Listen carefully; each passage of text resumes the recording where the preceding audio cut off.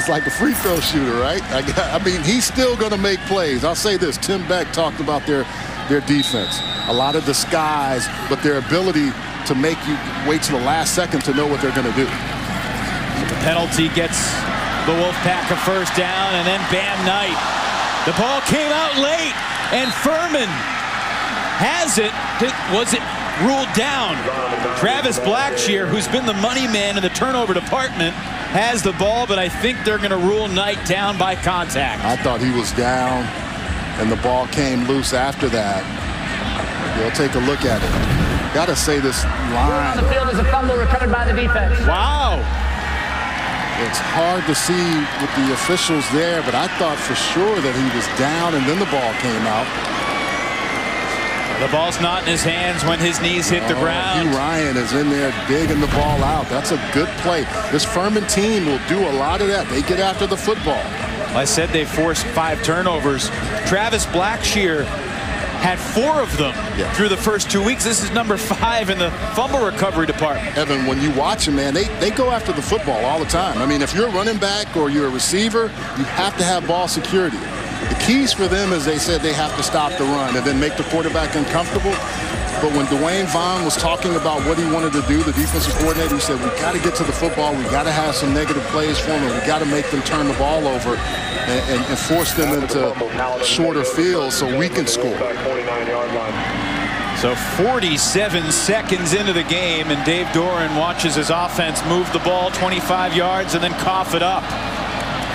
The give is to Devin Wynn. He is the bell cow for the Paladins, and he's stopped at the line of scrimmage. Yeah, they're going to run the football and be effective with a strong running game. Devin Wynn, a guy that can make plays strong with good balance, good receiver out of the backfield. And then Tyler Baker-Williams, this 3-3-5 set that Tony Gibson runs. The nickel is a key factor in this ball club. Impact players again brought to you by your local Toyota dealers. On 2nd and 10, Hamp Sisson to throw. And he's got his man near the sideline to move the chains. That's the dynamic tight end, Ryan Miller. Hey, man, every time I watch Ryan Miller, I just get more impressed. Hamp Simpson knows where he is. It's corner route. You see how Miller always creates space. He's an undersized, more of an H-back guy, but he played quarterback, wide receiver, running back, tight ends. They'll get him in these different situations and seam routes and get effective with him. Sisson gets drilled as he released. Isaiah Moore makes him feel it, and the pass is incomplete. Well, they don't want him to get comfortable. They're going to really come after him. The linebackers, we talked about this 3-3-5. Linebacker flow, boom, I'm going to hit you. Now, I'm here every play, and if it's not me, it's going to be my buddy, Jalen Scott, or Drake Thomas, or the nickel. So we're going to come at you from a lot of different angles. Luke Shiflett has replaced Hamp Sisson here on 2nd and 10 after that jarring stick from Moore. Shiflett takes it up the middle. That's his 4th carry of the season, and he picks up 3 to set up 3rd down and 7. Evan, Furman is doing some tackle over stuff too. They've already kind of just tried to, we know they run the option game. NC State said we have to be ready for a lot of different things. So when you go tackle over, it changes the numbers for your defense. But if you're a 3-3-5 defense, you just figure out where we're going to go from a gap integrity responsibility and get there. Sisson back in on 3rd down.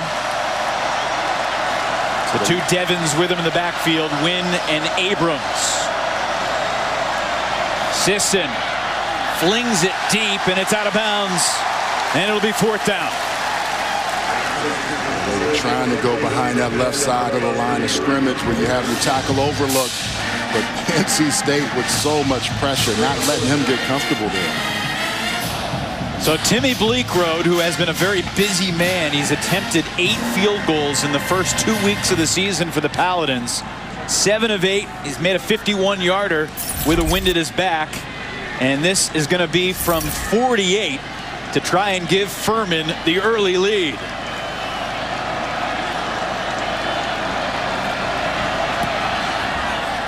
And that is no good.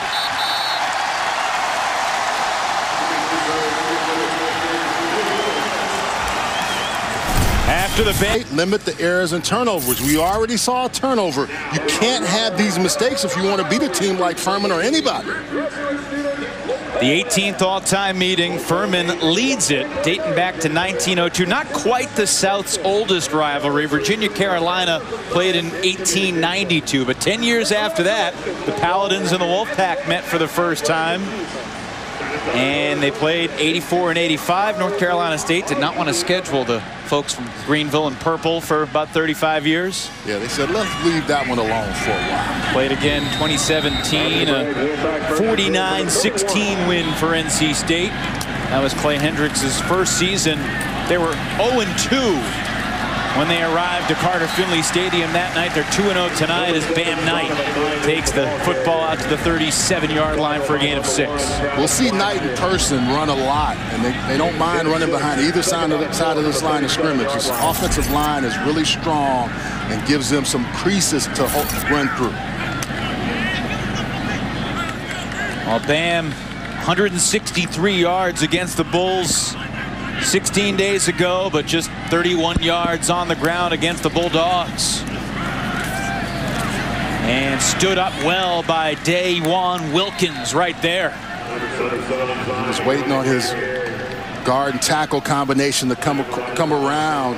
And Dawan Wilkins went to the same high school. He was high school teammates at Southern Nash with Bam Knight, so that had to feel good to get his old bud. Yeah, he wanted to tackle him, right? We heard about it. They said, hey, I want to be in position where I can make a play on my former teammate. Dwayne Vaughn, the defensive coordinator for Furman, told us, he was asking me all week, Coach, what's the first call going to be? You're going to be sending me at him, right?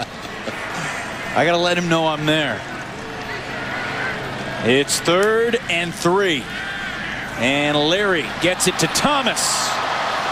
Out of bounds, out near the 44-yard line to move the chains. It looks much more sharp and crisp, this offense does. Get the ball out. You have 2 blockers out in front of you. Good job of holding up there. Easy right there, 86 with the key block to create Thomas. They had some uncharacteristic drops last week. This week, they have to secure the football and make plays on the outside. Turned it over. The Bam Knight fumble on the first series. A missed 48-yard field goal for Furman's Timmy Bleekrode. The reason why we're still scoreless. And Leary, bootleg to the left, connects with Amezi. Trying to stiff arm Travis Blackshear out of the way, and Blackshear wasn't having any of it. Amezi is a key factor in this offense, and Blackshear is a tough kid. They move to your right and then come back to the left. That gets Leary outside, and Amezi is trying to just physically impose his will, but Blackshear is saying, okay, all right, yeah, that's what you want to do. Okay, we can do this all night. One of the talking points of the first couple weeks for Furman is Travis Blackshear is a corner who embraces contact and likes to tackle, which corners sometimes well, he was a receiver, kind of running back guy out of high school, and he just came in, and they loved his ball hawking skills. On 2nd down, play action, and Leary overthrows his man in the slot, C.J. Riley. Yeah, C.J. Riley set up perfectly. Leary with a little bit too much mustard on that football. That would have been a first down for him. Coaches talk about this every week, but Dave Doran insisting, look, it's all about us. Whether we're playing Furman or we're playing Clemson, whoever, it's about us. We can't play bad football. Yeah. And the key for them is to keep the drives alive, keep Furman's defense on the field so they can get back to a comfort level on the offensive side. 3rd down and 3. And it's Knight hitting the backfield, breaks the tackle, and he's still going. Zonovan Knight taken down inside the 10. DeMarcus Clay saved the touchdown after a 42-yard burst on 3rd down. Well, when you work behind Big 79, Icky and all the other guys come up and you think you have them tackled. There was a tackle in the backfield that should have happened for a TFL. But when Knight knows he keeps his feet moving, very powerful, and he's just going to run at you. If you're going to come and look him up, he's going to look you up. And that was a really good, strong run. Guys staying on their blocks as well. 1st and goal. Knight finds a crease to the goal line. He's short. It'll be second down from the 1 for the Pack. Yeah, he's looking up guys this week. I think Mississippi State gave him some looks that they couldn't run the football effectively against a run blitzing package, but now there's some holes. 7 sees behind his guard center area, and what I like about him is the one cut, get up the field and go. He doesn't waste time. NC State just entered our CPI security red zone, and it's Bam Knight up the middle and into the end zone. Touchdown, Wolfpack. I give Knight a lot of credit on this drive, but that offensive line, the last 2 plays just created some holes for him that were just nice to watch.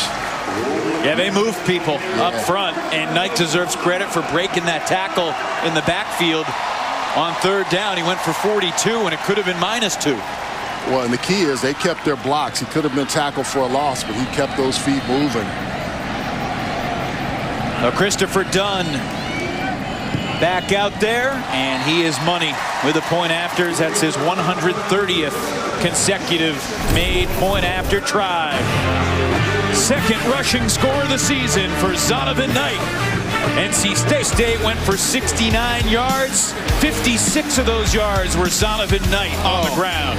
I talked about this offensive line throwing people around. There were opportunities to tackle him in the backfield, but he was able to run the football effectively, and then you can see when he wants to score, whether it's Ickey, Dylan McMahon, Grant Gibson, Zavala, or McKay, they all played a role, and the tight end crew was critical on that last drive. 5-star drive summary brought to you by Yellowwood. 3 minutes 54 seconds. The Wolfpack take it to the house. Big play, of course, was the 42-yard run by Knight on 3rd down and 3. And it'll be a touchback, so here comes Hamp Sisson. The Furman sports information director tells me no relation to former Georgia Tech kicker, New England Patriots kicker Scott Sisson. I was wondering that, but no relation. At least that's what we've been told. Hamp Sisson, as Ashley mentioned in the open, 362 yards passing in Furman's opener. It's the 2nd most passing yards in a game in the illustrious history of Furman football. The one thing about it, George Quarles, the heck of a run by Devin Wynn there, carrying the pile. Devin Wynn is one of those guys that can he will get behind the line and make some things happen too. But with Hamp Sisson, wants him to just calm himself. Make sure, if the throw is there, anticipate and make it go. Interior offensive line not as big as North Carolina State, but they fire off the football well. You'll see that throughout the game. Sisson to win out of the backfield, and not much there. Good pursuit on the sideline there defensively by Baker Williams. Yeah, they're going to try to leak him out, get the ball out there. Shoestring catch. Great job of, this is what he does well, catch the ball out of the backfield. The problem is it slows him down just enough for the nickel to get over there and make a play. You'll see that nickel back all over the field. He can be the safety, he can be in the box, he can do a lot of different things, and that'll create some challenges for Hamp Sisson. Got to be versatile to be a NC State nickel. Manageable down in distance here for Furman, 3rd and 3.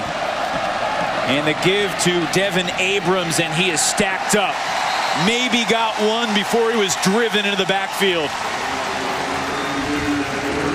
You're not going to get past big Corey Durden and C.J. Clark and Daniel Joseph. Those down 3, Durden just hauls it in. Look at big 48 pulling. He had a lineman on him, and then he just says, okay, I'm transferring from Florida State. I'm going to show you guys how we do it right here at NC State now. The place kicker, Timmy Bleekrode, is also the punter for the Paladins. And Thayer Thomas standing back at his own 28-yard line. Angled kick toward the Wolfpack bench, and it will one hop out of bounds right around the 39-yard line. Wolfpack up 7-0, getting the football back when we come back to Raleigh. Of course, Clay Hendricks was recruited to be a guard on the Furman offensive line in 1982. when Dick Sheridan was the coach in Greenville. Yeah, I mean, Dick Sheridan, you know, you beat a team like NC State twice, then you come here and they had 3 seasons in a row, and then he gets them to 8-3, and they just have a magical run while he was here. You can see why he's in the College Football Hall of Fame. Led the Wolfpack to the Peach Bowl in 1986 when Clay Hendricks was a graduate assistant. So they came in with some credibility because we had whooped them pretty good in '85, 42-20 that year. Devin Leary back to work with a 7-0 lead. And a first down out to midfield on the completion for Keon Lesane. That was a missile from Leary. Yeah, he threw the ball a long distance. He got there quickly, and Lesane still had some opportunity to run with the football. You're going to see a lot of the receivers involved. They throw the ball around. Whoever's open is going to get it. They just need to be prepared for it. First catch of the year for Lesane. Only had 3 catches in 2020, the abbreviated season. Leary throws it after looking like he was going to run with it, and Thomas will take it into the red zone. This was a heads-up play by Leary, knowing that they come with pressure, and then the guys that are after him, that he knows if he can get to that next level, and right before he gets to the line of scrimmage, if he runs there, they'll come up, and it's going to open up for Thomas. Really nice heads-up play. And he certainly sold the run. He had plenty of room in the middle of the field, but then saw Thomas shake free. 33-yard gain. Tied for 10th in the ACC red zone efficiency early. Obviously, no one wants to talk about a jump pass in these parts. Pressure in the backfield, and Ricky Person Jr. is not getting away from Big 95 Parker Stokes. Yeah, that was a good work by Stokes, just coming down the line and making sure he stays there, and then he's running with this lineman, and you see Big 95 just says, okay, I'm gonna keep going till I get there. Hanging on to the jersey for dear life. A loss of 3 on Person's first touch. So back to the 20-yard line, and the give goes to Knight.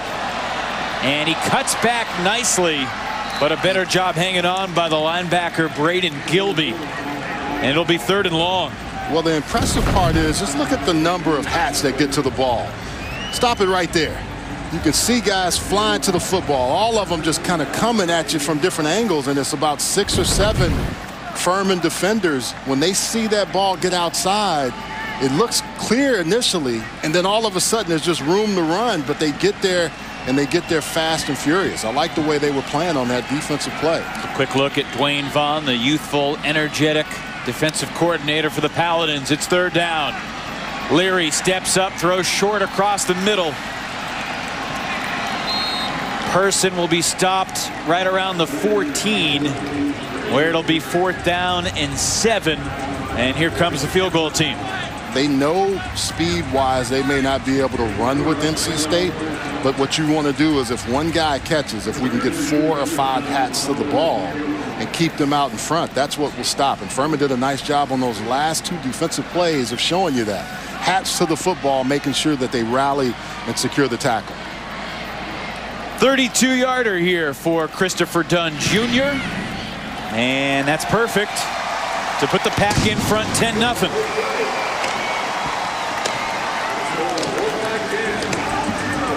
A fumble on the first possession, but then 2 straight scoring drives engineered by Leary, Knight, and this Wolfpack offense. Yeah, they wanted to make sure when they got in the red zone this week they scored points. Last week, you know, very first one, you don't come away with points, and it kind of set the tempo for the day. Today, that first fumble, probably reminiscent of, oh, here we are, but then they made sure the next drive score, this drive come away with 3 points. And that puts Clay Hendricks' team in an interesting position here because they fully expected to be competitive in this game. It was 21-13 4 years ago, late in the first half. 2 years ago, back-to-back weeks, Furman was very close to knocking off an FBS opponent. They lost by 6 at Georgia State. They lost by 7 at Virginia Tech. Well, I think the other thing is when you get beat by a team like Mississippi State, you know you have Clemson the next week. You got to have your guys fired up to play. Seen some great energy from this Wolfpack sideline early in the game. They really have. The fans have been into it, and everyone is into it today. And you know what? It's a complete 180 from what we saw in the second half last week in Starkville, when the body language, look, they were down 24-3. Peyton Wilson, who so many have called the best player on their team, had gotten hurt, and they just didn't have the mojo. They didn't have good body language in the second half last week. Let's go down to Ashley on the sidelines. All right, guys, a lot of guys are getting an extra year because of COVID, that eligibility, so they're 6 years. But what about a 7th year? Tyrone Riley, that's right, this is his 7th year. Before he graduates, he's actually going to be 25 years old. Now, he battled a couple injuries, and that's why it started like that. He joined the pack in 2015, redshirted. 2016, he got hurt, missed some time there. 2018, underwent shoulder surgery, but did end up playing. 2019, another injury, came back strong. So I'm thinking they're going to need to make a 30 for 30 on this guy because, like I said, before his final season here at NC State, he's going to be 25 years old. So they have those super seniors. They're usually the 5th year guys. So I don't know. What are we calling this guy? Any ideas? Well, the crazy thing is, over the course of the next couple of years, we're going to see like 8th year seniors. And I mean, seeing redshirt graduate students has been a little jarring in game notes. It's now a matter of how many years of eligibility they have left and how old they are. Because there are freshmen who have played a couple seasons who are still freshmen. Yeah, and I think that's the other thing. We talked about it a little bit with, you know, Furman, looking at some guys that want to graduate because they don't have certain graduate degrees and programs. So some of their guys will kind of graduate out of the program, so to speak. Well, after Sisson went for 4 and Wynn for 3 on the second down play, it's 3rd down, 3 yards to go. Furman unsuccessful in their first 2 third down tries in the ball game. Capacity crowd here at Carter Finley tonight. It was a sellout. And they're making noise on 3rd down, and Sisson's pass is incomplete and almost intercepted by Jalen Scott. Yeah, that never looked comfortable from the beginning. Juan Bell and Dominique Roberto were in the same area, but Sisson, throws over there, but not to his guy. That was not a very wisely thrown ball, and Jalen Scott, we talked about it, a linebacker that can be all over the place, almost dug that out like a baseball player. NC State giving a lot of attention to Ryan Miller. He knows that that's the guy Sisson wants to go to in those situations. Low line drive kick from Bleak Road, and here comes Thomas with a blocker across midfield and a shoestring tackle right around the 41-yard line.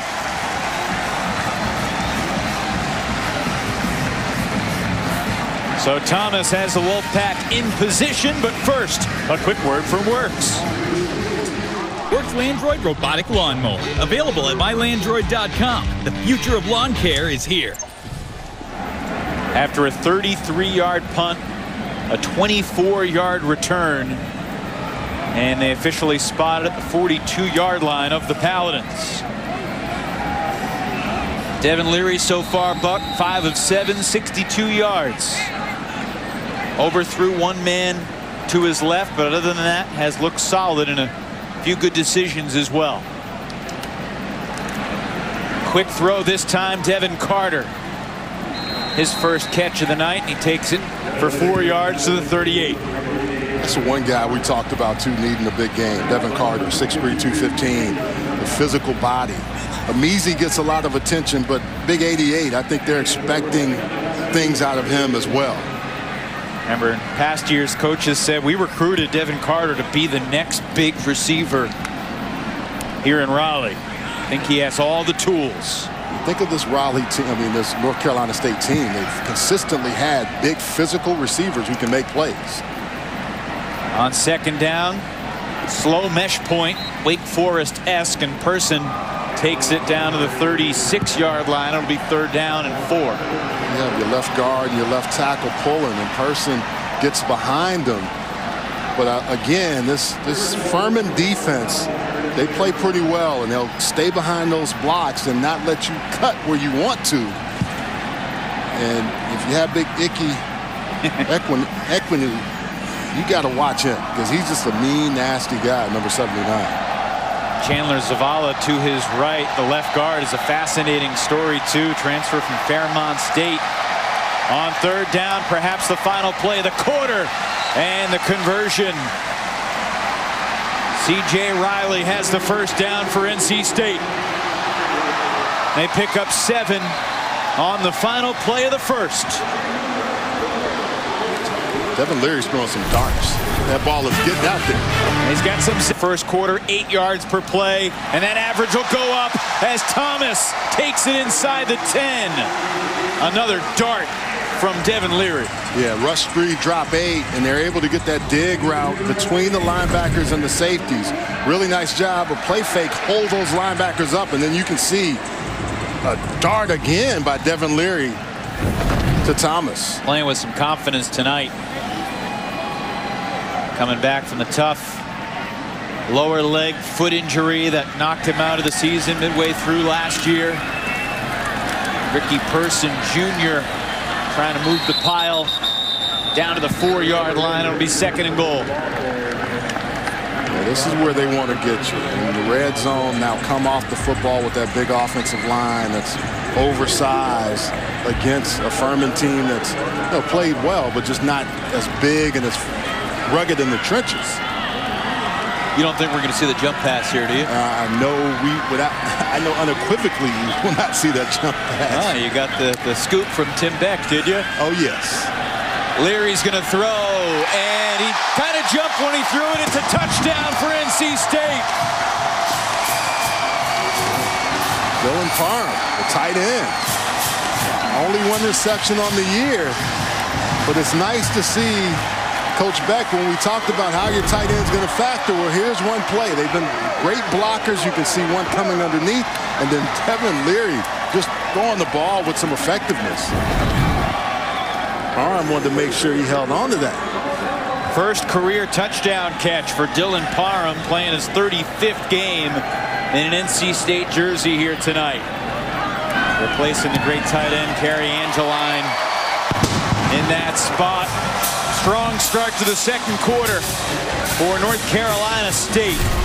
The 6th-year tight end, Dylan Parham, hauls in Leary's 4th touchdown pass of the year, and it's 17. On the first play of this drive for the Paladins as they trail 17-0.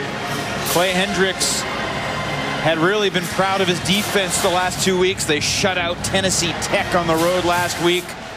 But NC State sharp offensively to start this ball game tonight. You got an angry NC State team after the way they played last week, especially on offense, and they're showing it tonight. Channeling that anger well. Sisson throwing it deep, and that ball is incomplete. Heck of an effort from Joshua Harris, but the freshman could not hang on. Yeah, they're going to have to do this and really challenge this NC State defense. Derek Pitts was there on the defense, but the transfer out of West Virginia, Marshall's played a lot of good football. Joshua Harris, I thought, had a chance at getting that ball as a true freshman out of Newman, Georgia. You're gonna see some shots, and they have to throw that against this defense and get them back on their heels. Furman only has 1 first down so far. It was on their first possession of the game. On 3rd and 8, pressure coming from the backside, and Sisson got drilled. And the Furman punter has been very busy, and he'll be coming on the field again here. Yeah, they're going to bring pressure almost every time. And Drake Thomas on the backside, the linebacker flows. I can remember talking to Tony Gibson. He said, look, I don't run quarters, meaning I don't put 4 guys deep in quarter coverage because I want to be able to get after you. And that's what that showed right there. The Thomas brothers have been impactful so far, and Thayer back out there, and he'll handle it on a couple hops from his own 32. One Furman cover guy took out another, and Thomas scampers just a few yards out to the 34-yard line after the 39-yard punt from Bleak Road. I'm sure their backyard football games were epic. Well, Dad could ball too now. Oh, yeah. Dad Trevor, captain for the Marshall Thundering Herd in the early 90s. They got some football bloodlines. Devin Leary so far, maybe the most impressive thing about his 9 for 11 for 99 yards and a score, 7 different receivers have caught his 9 balls. He was 4-4 on that last drive for 37 yards. So the rhythm and understanding where to go with the football is clearly happening tonight for Devin Leary. Looking to throw again, and not in the same mindset as his receiver, but he gets bailed out by the flag. Intended for Julian Gray, who is celebrating his birthday tonight. Pass interference. Defense number 22. 15-yard penalty automatic. First down. Yeah. So, I mean, you have a situation where Julian Gray is there. He wasn't going to catch that ball, but it doesn't matter. No. That was pass interference. You got to give him a chance to at least attempt the ball, and that was just way too early by Ivan Yates.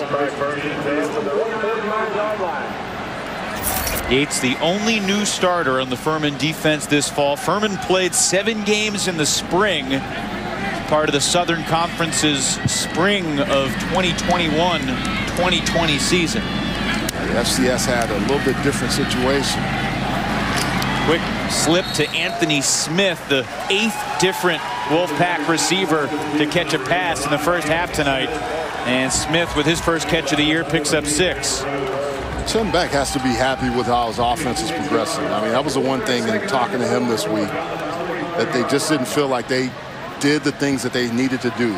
They look sharp, they look crisp, the ball is getting out quickly, and you can see every time Devin Leary has a chance to throw the football somewhere, there's a receiver there that's going to make a play. Tim Beck, his 2nd year as the coordinator for the Wolfpack offense. Spent time in Texas, Ohio State, Nebraska in the past. Another good throw and catch. 9 straight completions now for Devin Leary. Hits Smith again there, and it's another first down. Well, and they're getting the ball out quick. I mean, play fake is one thing, but when they move and those guys are in position, they catch the football and they have a chance to run after the catch. And you're seeing a lot more of that tonight as opposed to drops or catch and get tackled right away. From the 40. And Knight lost a yard. There's good defensive effort and pursuit right there by Furman.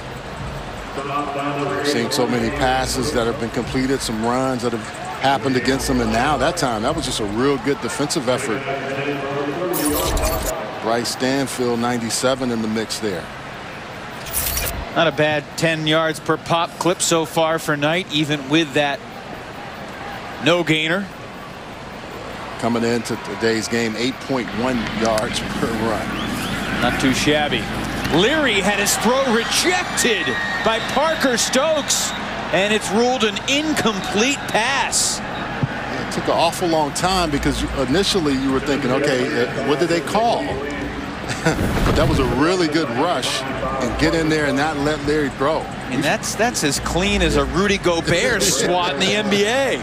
Hey, and he's flashed. Parker Stokes, each time he's come in, he's made a tackle for a loss. That play there is huge for this defense. Now, he looks like he hurt himself on it. I was thinking, when you're throwing a ball like that and there's the full contact the other way. And Devin Leary's lucky from a quarterback perspective. He doesn't get his hand jammed up that way. Watching that replay, I thought, well, I'm surprised Leary's okay. And it turns out Stokes took the worst of it. That ball deflected off the hands of Braden Gilby and incomplete. That was good defense there. They had under and over coverage. Leary comes back late to this throw, and that's just a nice effort right there by Braden Gilby of getting his hand in the mix. See, that's the 3rd read there. He comes back to it late, trying to get it to Devin Carter. Gilby can't get the interception, but he's able to just knock that ball away. Good defense on the last 2 or 3 plays by that Furman defense of not letting NC State get that momentum and get going into the red zone. Punter Trenton Gill to kick for the first time tonight. A high end-over-end boot that DeJuan Bell fair catches at his own over $8,000 to purchase 1,000 meals for needy families in his hometown of Hillsborough. But he bought these meals from different restaurants to help supply them with business as well. And he is at it again this year. He just raised $12,000 to buy playground equipment for his former elementary school. He says everyone on the team gets involved, from the coaching staff to the athletic department. And his big thing is he just wants a place for the children to go to be active and feel safe. So a really great thing that he's able to do for his community. Great stuff, actually. That's what we call a professional segue right there, and a really good story on Trenton Gill. And the Paladins going nowhere on first down against this NC State defensive front. Yeah, this defensive front, you know, after playing against a team like Mississippi State, who really wanted to throw the football, shut down the run fairly well last week, is doing it again this week. By the way, the Raleigh Flyers beat the New York Empire, the defending champions, 19-16 in the AUDL championship game last Saturday in D.C. Great defense again. Devon Betty in there for the stop. And they've shown this all year, even when you saw South Florida not able to run the football. Mississippi State wants to throw it a little more, but they did try to force the run. This Wolfpack defense seems to really understand and grasp Tony Gibson's defensive philosophy. Last ultimate mention, I promise. There was one NC State alum on the Raleigh Flyers, Trevor Lynch, proud Wolfpack product, bringing home a championship. Well, you got to just tell me how you score, because I love Frisbee. I mean, we used to do it all the time, but I don't know how you score in it. I wanted to play with you down in the field, but that leg is still recovering from that surgery you had earlier this week. But playing through the pain, or at least talking through the pain, Charles Arbuckle up here in the booth. And on third down, that pass broken up nicely by Chris Ingram. Chris Ingram was like Velcro to Josh Harris. Yeah, he was. No separation there, and I thought Chris Ingram was the receiver as opposed to Josh Harris. And that's one of those things that's a frustration for your quarterback. But they're playing a team that's dialed in and understands, hey, look, we got a big game next week, but for 60 minutes, we're going to take care of what we have to right here. Fourth consecutive 3-and-out for the Furman offense. And a deep punt, but Thomas gives a little shimmy and skedaddles his way out near midfield. A 50-yard punt, and Thomas brings it back 9. NC State feeling good. Devin Leary in the Wolfpack offense goes back to work, and Bam Knight breaks through, makes Hugh Ryan miss. And into the secondary goes Bam Knight. Blackshear finally brings him down after a gain of 28. Yeah, it just looks like every time you have him bottled up in the backfield, and all of a sudden, boom, it's just going to open up. Offensive line comes off really strong and effectively, but what he does is he stays and he presses, and then when he sees any opening, he takes it. The all-time leading rusher at Southern Nash High School. Leary to throw, and another laser beam of a spiral into the chest of Emeka Emezi. Figured we'd call his name quite a bit tonight. The ball has gone to a lot of different weapons. Emezi is always in the playbook to catch a pass. Senior out of Waxhaw, North Carolina. Chris Tootle in the game, the H-back on the left side of the line. He's a blocker for Bam. Hayden Richards, the redshirt freshman, part of the Furman group to bring him down right inside the 10. You know, the impressive thing when you watch him, Evan, is his patience. You know, a lot of times running backs want to go, and Bam just seems to wait and pick a spot. Person does the same thing. They understand this offensive line is going to eventually open up a hole for him. They've just got to be patient, and when it happens, you see the one cut, stick the foot in the ground and go.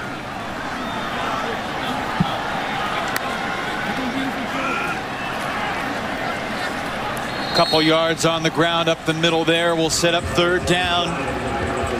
Wolfpack can get a first down at the 3-yard line, and that carry takes Bam Knight over 100 yards here in the first half. You know, we always talk about the running back, but you got to give credit just on that play. Grant Gibson with a nice block.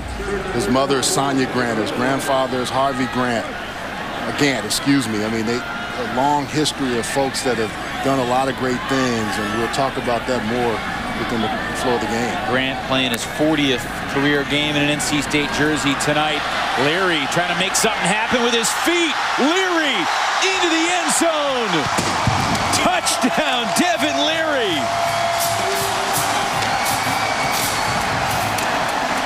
Seven-yard scamper for the Wolfpack QB.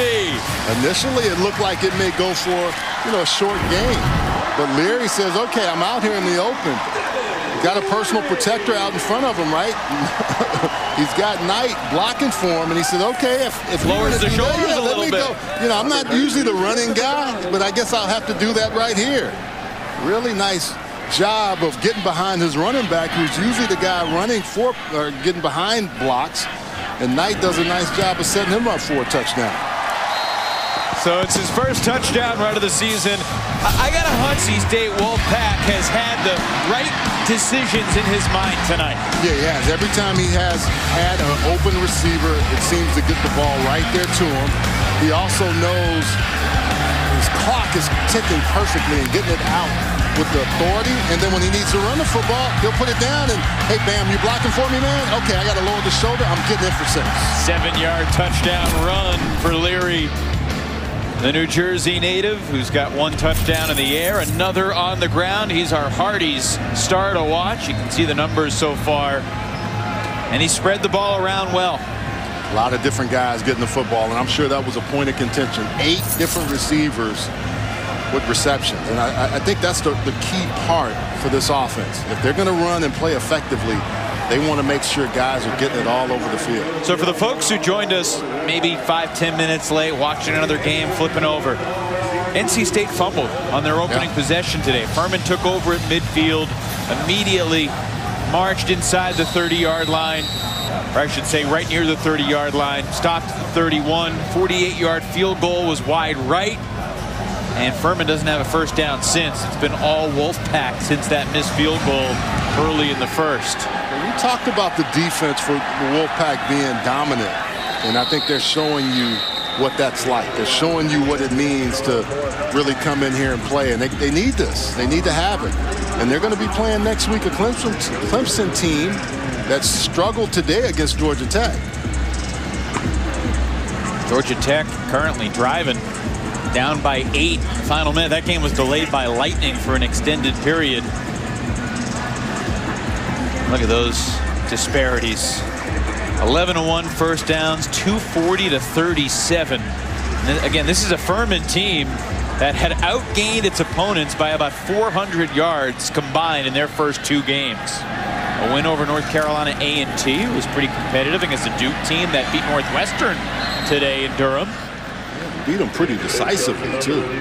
Wildcats got back in it late, but a 30-23 win for Dave Cutcliffe on a day when the ACC struggled. That's a big victory for the league and for the Blue Devils. It's funny because we were looking at it earlier, and they just had such a big lead. The Wildcats came storming back, and then Duke just kind of finally at the end held them off. 8-yard gain for Devin Wynn on first down. They want to get Ryan Miller 82 the ball. I think we know that. North Carolina State knows it as well. Sisson buried in the backfield. Isaiah Moore got there first, and then Corey Durden helped finish him off. Plays like that, if you're going to run the option against this team, they have to be quick hitting. You can't take your time. Look, this slow developing. These linebackers sense it out, and Isaiah Moore has just gotten better and better every week. Came in with 13 tackles. He's all over the field all the time, making plays. His second straight season wearing number 1 for Dave Doran's defense. Furman lost a few on second down, so it's 3rd and 5. They're 0 for 5 on 3rd down so far. Sisson incomplete. That play looked off from the start. It just didn't look like it had a chance, and Sisson was running into where the fence was coming at him. Thought he was going to throw to the underneath receiver, Devin Wynn. Tries to go to the outside, but just doesn't look comfortable. And it's partially because this Wolfpack defense is making him uncomfortable. Another punt for Timmy Bleekrode. And a bouncer that Thomas will just forget about. Furman downs it at the Wolfpack 23-yard line. 5:22 remaining in the half as we check in with Ashley down on the sidelines. Ash? I'm on NC State side, and they are all very excited. The score getting away from Furman right now. But stick around for halftime because we have highlights, we have stats, we have a driven with Dave Dorn, so you're going to learn a little bit more about him, and then I'm going to interview both coaches as well. So a lot coming your way for halftime, guys. Looking forward to it, Ashley. Ashley's first college football broadcast tonight. She's acting like a veteran down there. Would have never known. Great to have you with us, Ashley Shamity. With Charles Arbuckle, Evan Lepler, our entire crew.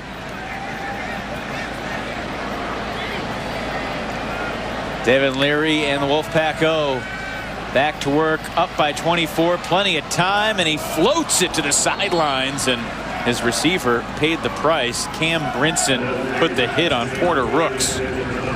Slow developing play. It takes a long time because you're on the other hash. That's a long throw. But they gave him a lot of time. The problem was it gets there and it's way over his head and the defensive back's head.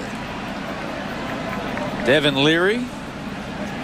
He and his brother Zonovan share the record in New Jersey for most passing yards by a tandem of brothers.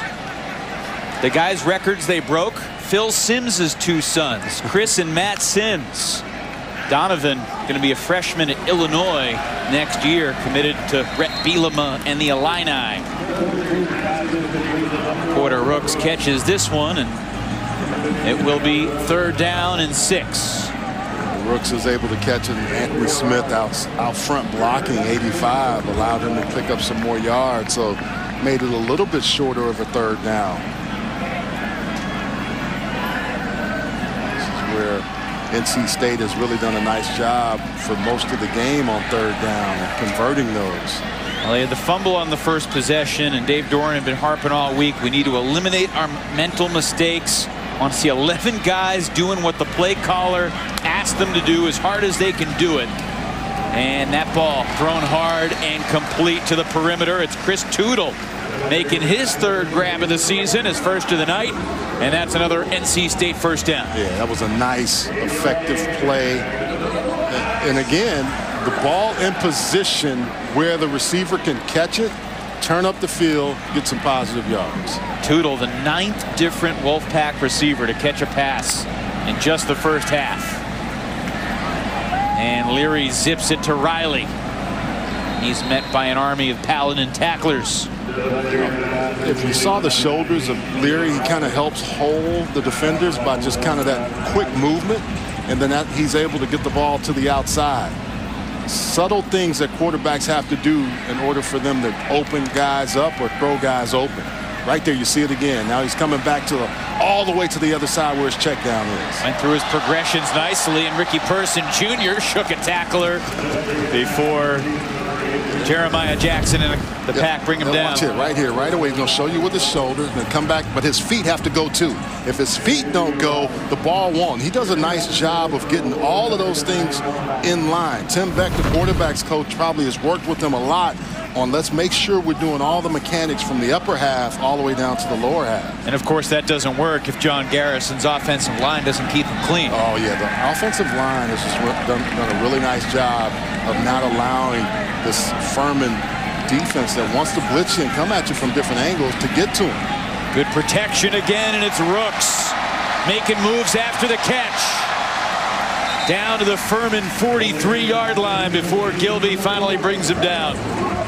Quarterback that gets comfortable and is able to do this. He knows right here, I know where my guy is. I come to him and the ball is zipped right to that 4. Rooks catches it, keeps his feet, keeps running. Again, we've seen multiple receivers make plays. Part of it is that offensive line protecting, but part of it is Devin Leary knowing in his head 10 different receivers now with catches. Leary deep down the right sideline. Anthony Smith makes the catch, and then he lost it reaching for the end zone, but it's ruled a touchdown. Call on the field is 6 for NC State. 42-yard score for Smith. if it stands. They have been really going at the underneath routes and doing different things, and now they want to come back and get you a gash play. And Devin Leary gets the ball there, a little bit short. Smith goes up with it.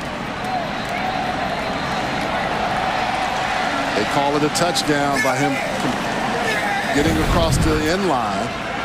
And I think you could make the argument that his reaching the ball is a football move, and thus he is now a runner and no longer a receiver making the catch. Now they're going to take a look at it to see if they called it a touchdown on the field. By the way, the Clemson defense just stopped Georgia Tech at the 2-yard line on 4th and goal with 15 seconds left. Clemson leading 14-6. So the Tigers are going to be 2-1 with back-to-back wins since the loss to Georgia, but not looking like the Tigers that we're used to seeing. They have really made it tough on themselves, and just they haven't pulled away from people consistently this year like you expected this Clemson team to be. Wins over South Carolina State and Georgia Tech. Certainly NC State will be their toughest test yet, and this place will be rocking as we take a look at Anthony Smith. I like the call by the officials there. The one thing too, they also made look and see was his knee down before he got in. That was the other thing. Watch this. The catch comes up, then is that knee down before he's able to extend. That's the part that I'm not sure. I mean, he did an excellent job of contorting his body, but on this replay, it almost looks like the knee goes down. I mean, he just does an excellent job right there. The knee, then is he extended enough? And if that's the case, the knee goes down. That's where the ball will be. I think you're right, Buck. Yeah.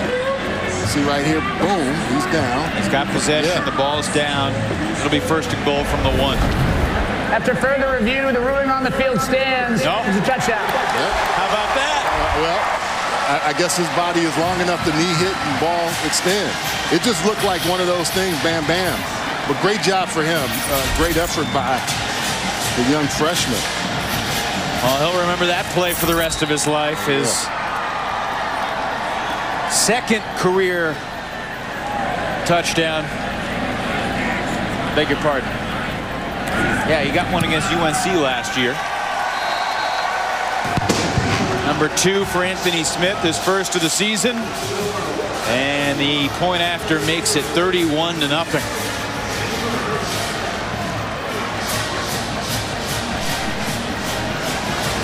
Let's check in with Ashley down on the sidelines. Well, guys, clearly the defense not the only threatening part of this NC State team. The offensive line, one of the strongest, as you can see with what we just saw there. This pancake block is what they really use as a motivational tactic. The O-line hands out bottles of syrup. As you can see right here, I have one here. Bottles of syrup for when they do these pancake blocks. And this is just a great way to motivate them and get them to be tough out there during these games. And they actually display all these bottles in their meeting room. And Icky leads the way. He has 102 syrup bottles. He actually had 8 in the season opener, but you just saw who did it just then. But it's just a great way to get them to be tough out there and to get those pancake blocks. So look out for more of those, and just know that they better love their breakfast because they have a ton of syrup to fill them up. More than they could ever possibly want or need, but why not? Yeah, I know where to go if I need some syrup for my pancakes. These guys are... The real question I have is who on the NC State staff, some grad assistant or some manager, has to go and buy the 500 bottles of syrup for the staff to give out for pancake blocks? And what if guys say, hey, I don't really like that syrup, I want this kind? I'll say, hey man, this is more for show. Some people like butter on their pancakes. They like thicker syrup rather than lighter syrup. New Hampshire, Vermont, there's a lot of different types of syrup out there. Wow. Well, this Furman offense had played well enough the past couple weeks to help Furman go 2-0. Paladins beating North Carolina A&T 29-18, and then a 26-0 shutout win. Furman's first shutout since 2004, but Paladins 42 total yards offensively so far tonight. Through the first 27.5 minutes, Devin Abrams, beg your pardon, Devin Wynn picks up 4 on first down. Clay Hendricks Began his coaching career here at NC State. Went back to Furman, was part of the national championship team that they had in the late 80s, 1988. FCS Division I AA at the time, national champs. He went up to Air Force for a long time, worked under Troy Calhoun, coached the offensive line, was the offensive coordinator, and now back at his alma mater leading the Paladins. And they've got high hopes for what they can be this fall. And that's the one thing you have when you're playing a team like North Carolina State or any of the big boys, so to speak. You know you don't have the scholarship numbers. You know you don't have the bodies that they have. You know you're undersized in certain areas. But the one thing you want to do is compete. And I think that's the big thing. Clay Hendricks is a guy that's an offensive line guy. He wants his guys to keep firing off. He wants to get something going on offense just so they can have some positivity out of this. And you can see he's going to talk to them like, look, let's do what we need to do to give our running back some opportunities and our offense a chance to click. You think Dave Doran and the Wolfpack staff are pretty pleased by what they've seen so far? I think they are, but they're going to coach harder in a win like this. And I'll say that whenever you're a coach and you have your team playing well or perceived to be well, you still know that there's something that you can get better at. There's things that we can't see until you watch film. So they're going to coach them hard this week because they know you can't have some of these mistakes if we're going to beat Clemson. 3rd and 4, and the pass almost intercepted off Abrams' fingertips. And Jalen Scott was the closest Wolfpack defender. Best opportunity for him on this screen. You can see it set up perfectly. Devin Abrams getting out. He's got all his linemen in front of him, setting him up for a chance to run down the field, and the ball isn't there. And that's sometimes the book on Hamp Sisson. You know, some of the easy throws he will miss. And I know there was pressure coming, but just toss it out there and let Devin Abrams pick up that first down. Bleak Road missed his only field goal attempt. He's been a busy punter. Thayer Thomas up the sideline. A flag flies. 3 of them. All simultaneously. The officials from every angle saw the same thing. We needed all the officials' flags for that one. Well, it has been a quiet first half in terms of the officials, which has been nice. Well, you got two clubs that, you know, pretty fundamentally sound. When you watch film, you don't see a lot of air. During the return, personal foul, legal blindside block, receiving team number 15. 15-yard penalty being enforced, first down. Both teams seem to play pretty clean from that standpoint, although there were some mistakes with North Carolina State last week that were just so just before the snap of the ball even, guys were jumping in a loud environment. I know they wanted to correct that. Can't go back and hit. You can see right there by the 30-yard line getting pushed from behind. So that cost them 15. Instead of being out at the 40, they're back to the 25, but looking like they're not satisfied with 31-0. They want to keep adding points to it. So Devin Leary back to work. Quick pass to Devin Carter. And you brought up a good point this week, too. Both teams getting a chance. I know Furman plays a lot of different folks, but NC State wanting to play a lot of different players as well. 9 different guys have caught a pass in the first half. It's a busy night for Devins. Every play so far, there have been at least 2 Devins on the field. Leary and Carter for NC State, Wynn and Abrams. There are also a couple guys named Josh Harris in this game, 1 for each side. Leary on 2nd down and 4, shoots it deep. And there was a little contact as the ball was coming to the ground, but no flags, and it's incomplete. Yeah, DBs are taught to do this. Ivan Yates is going to tug that jersey just enough, especially when Devin Carter tries to turn his stem up. Watch. He's going to grab him enough, but the official can't see him, and he pulls off quick enough. Devin Carter knows he got pulled, but he got away with one, Ivan Yates. Now, you're a tight end. I imagine you think that should be a flag. Oh, I know it's a flag, but sometimes you can get away with it. The ball is a little overthrown as well, so that might be one of the reasons why the official didn't throw it. But you saw where he was. His vantage point is behind. He's in, the receiver's there. He can't quite see what the defensive back is doing. On third down, it's Thomas across the middle as a flag flies. First down yardage, but we will check the yellow. The umpire throwing that looks in an area of holding usually. NC State's walking that way. Generally, when the umpire throws it, it's a hold, and it's because you can see right there 54. Dylan McMahon. Yeah. What happens is he's out of position. After further discussion, there is no foul for an offensive hold. The result of the play is a first down. The game clock will start on my signal. It looked like a hold to us, but it wasn't. And I'll say this. Usually you're out of position because they're running the game. And then when that guy comes around, all you can do is reach out. Dylan McMahon gets the flag picked up. I don't see that often. No, don't. He's happy about it, too. Wonder if in the film room they'll be like, you got away with him there, Dylan. That looked like a hold. Yeah. That old adage, you can call it on almost every play if you want. Leary zips it down the seam. It's complete. Rooks. Down at the 30. This looks like a totally different offense this week. And just really getting the ball out quickly. And when it does, seam route in the perfect position. 29 yards. They spotted the 31 and another quick completion. And now Dave Doran takes his second timeout. Stopping the clock with 33 seconds left in the half. Just trying to get as efficiently as possible all his guys in this first unit opportunities. Now we're going to see in the second half probably a lot more guys playing that will be filling in and some of the backups getting in the game. Let's check in again with Ashley down on the sidelines. Ashley?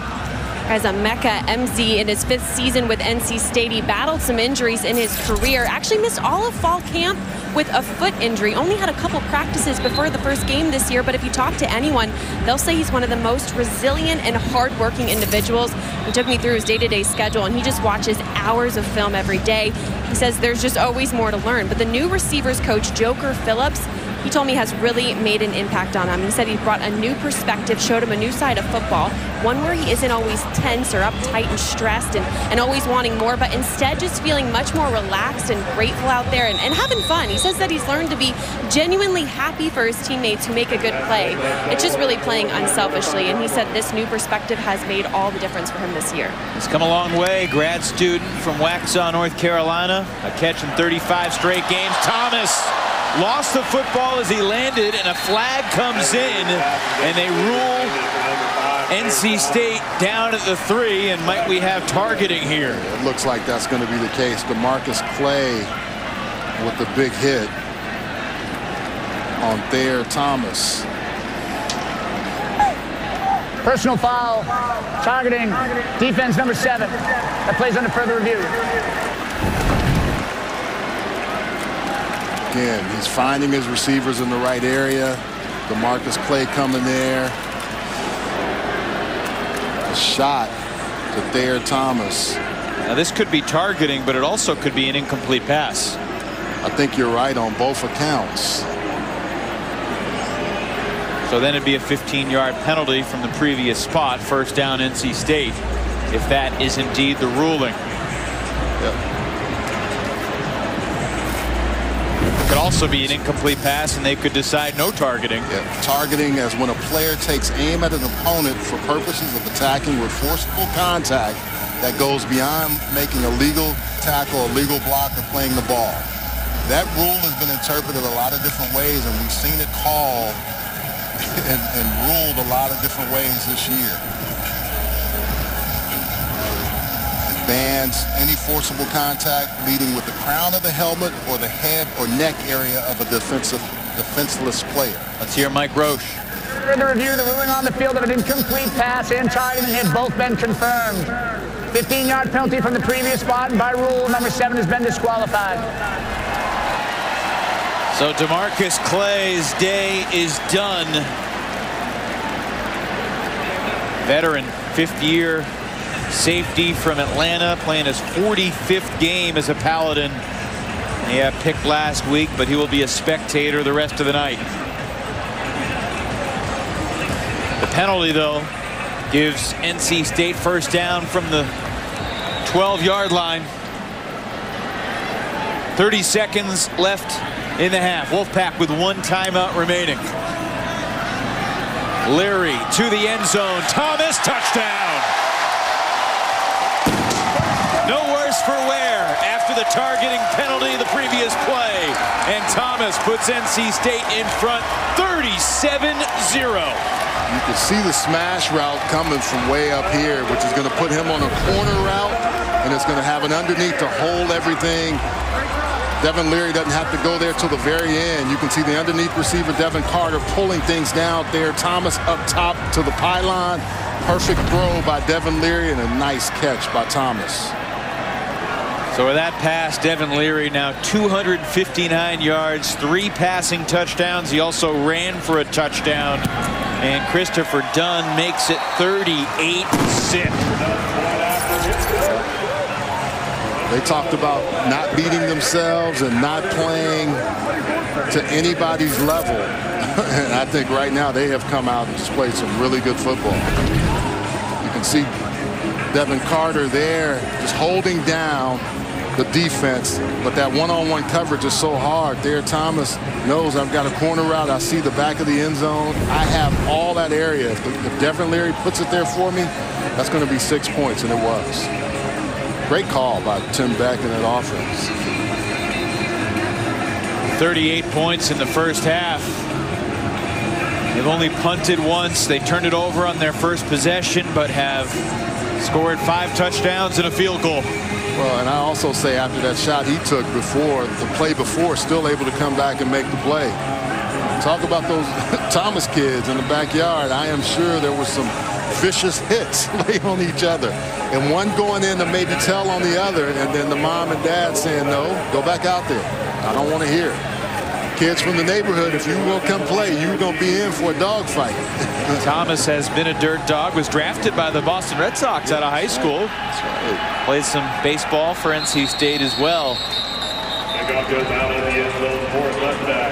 Bayer Thomas and his brother Drake, both captains this week. Drake taking over for Peyton Wilson. And I got to imagine Peyton Wilson, Cyrus Fagan, watching from afar. We're told Cyrus had surgery yesterday.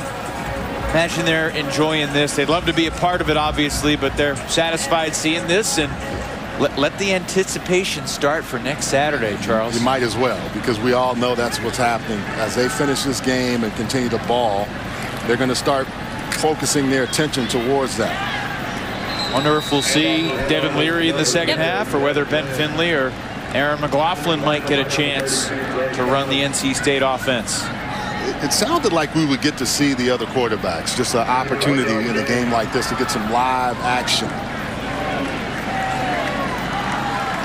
Well, the only bad news at the end of the half here is Drake Thomas is slow to get up on the field for NC State. So that is the only, after winning the opening coin toss. So they will get to football here to begin the second half.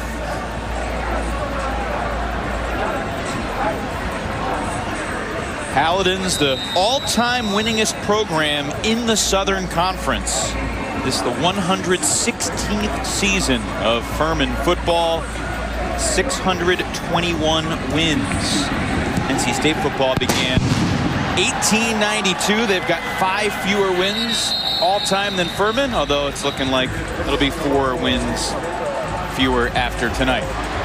Well, one of the big things is NC State's defense and how they would play against the run. You see all of those red jerseys getting to those white and purple guys every single play, and it's happened all night. Tony Gibson talked about his defense being aggressive and attacking. You can see here, anytime the running back thought he might have had a way to run or place to run, there was no yards anywhere. So the Paladins Their first drive last week in Cookeville, Tennessee. They went 91 yards in 9 plays.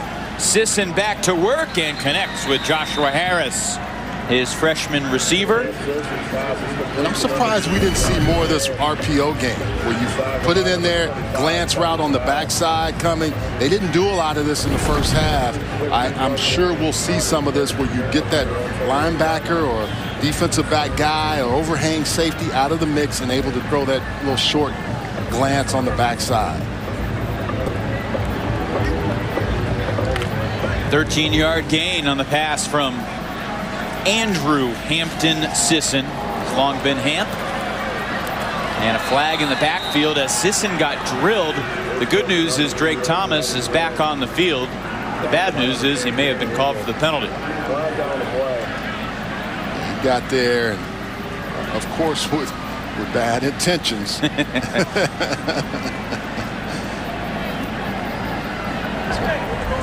Personal foul, targeting on the defense, and plays under further review. Well, this is significant for NC State with ramifications that extend far beyond tonight. And I don't know. I don't know about that one. You see 32 coming in, takes his head out of the hit. Just really, now the key is, will they say he jumped and leaped towards the neck or head area? This is what's been so hard about this penalty. We'll go to break. See the result of the call when we pull it there. Yeah, we thought during the break that it was not going to be a targeting call. He tried to get his head out of there. A good call by the officials. It allows Drake Thomas to stay in the game, and I think he's a key component for this North Carolina State team. And more importantly, to stay in the first half of next Saturday's game. Exactly. Against Dabo Sweeney, DJ Uiagalelei, and the Clemson Tigers.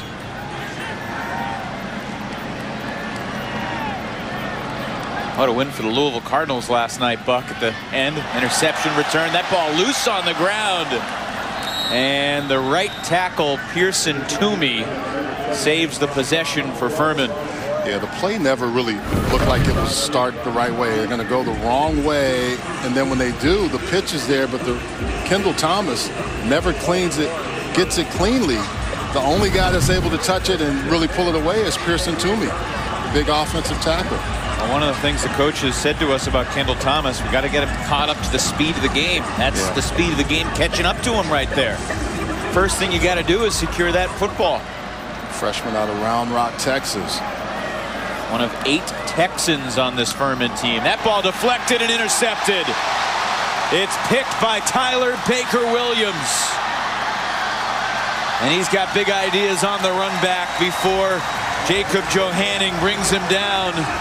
Hamp Sisson intercepted for the second time this season. And NC State gets the turnover to start the second half. Well, you could tell when that ball, there's their takeaway symbol. But you can tell right away when this ball gets tipped, it's not going to be in a good spot. And that's right there by Isaiah Moore. Isaiah Moore puts his hand in there. He's cheering right away because he knows, look at number 1. Going to come into your screen, put that hand up, and Tyler Baker-Williams in coverage is able to secure the ball and make that return. Second career pick for Baker-Williams. He picked off the Seminoles last year. He's got the turnover bone. Here in the Wolfpack den, Carter Finley. This place will be rocking next Saturday afternoon. It's Ricky Person Jr. up the middle. Devin Leary is still in the game to begin this third quarter. And look, it's hard for NC State to kind of recalibrate after what happened last week in Starkville, but the reality is everything you want to accomplish is still out in front of you, despite the hype kind of getting stonewalled in Stark Vegas last Saturday. ACC opener next Saturday, and here's a big run. Ricky Person Jr. down the sidelines inside the 10.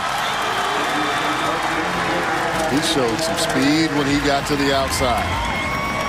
Again, I like both of these running backs. And this offensive line comes off and knocks people around. There's one guy to beat. He's able to just go right by Nick Kuzma. And make Kazemka miss, and then Brinson saves the touchdown. First and goal from the 8 after a 27-yard run for Person. Right back to number 8, feeding him, and he'll take it to the 3, maybe the 2. How many times have we seen that with both of these backs, where tackle for a loss capability or possibility, and they still just make that one person miss, and then they're getting tackled 15, 20 yards down the field. Yeah, they've broken several tackles tonight, both Knight and Person respectively. Well, Furman has been excellent defensively in their first 2 games, but facing a different animal tonight, literally.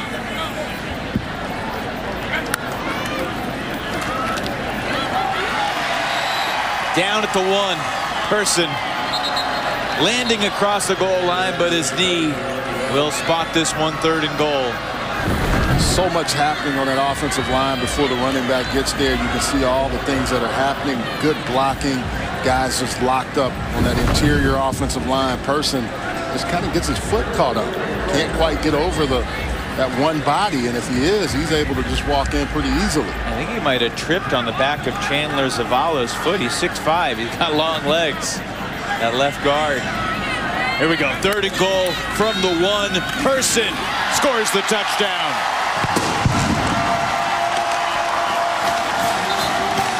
That was old school football. Right guard, center, left guard, Gibson, Zavala, McMahon. It was straight off the ball, and there was room to run. Tyler Baker Williams, the key component, made that drive happen quickly. Well, there's a little bit of old school, hey, you get a touchdown, and you get a touchdown, and you get a touchdown tonight. 3 different Wolfpack with a rushing score, 3 different Wolfpack with a receiving score. And Christopher Dunn Jr. remains perfect. And college football season is in full swing, and it's going to be a very interesting week in these parts. Getting ready for next Saturday afternoon, the Clemson Tigers. Obviously, they've been the standard in this league. 6 straight championships for Dabo Swinney and company, but look, NC State shows some maturity tonight in how they responded to what happened last week. Yeah, and you got a Clemson team that looks vulnerable. I mean, you know, that's the thing. But looks could sometimes be deceiving. And I think that's what, you know, Dave Doran and his staff are going to have to say. Look, they're doing it now. Let's finish this game.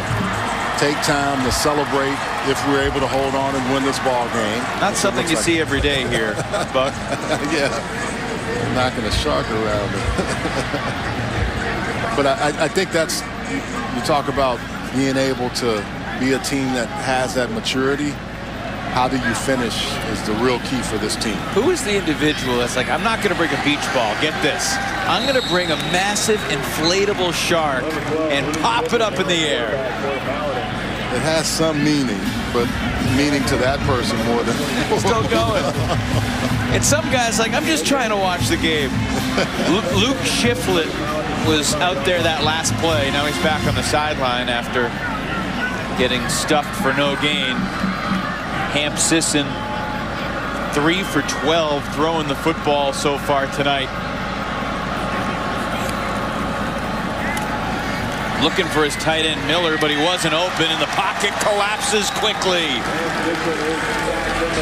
Yeah, the biggest problem for Sisson has also been not only having nowhere to really throw. He has one option, and then if that option isn't there, 82 is who he's looking for. You can see he has that initially, but Tyler Baker Williams comes down from that nickel spot, takes that away. Davin Van and Caden Fordham both there. A couple of talented freshmen who will be important in the depth role for the NC State front. Fordham, a guy I'm excited about.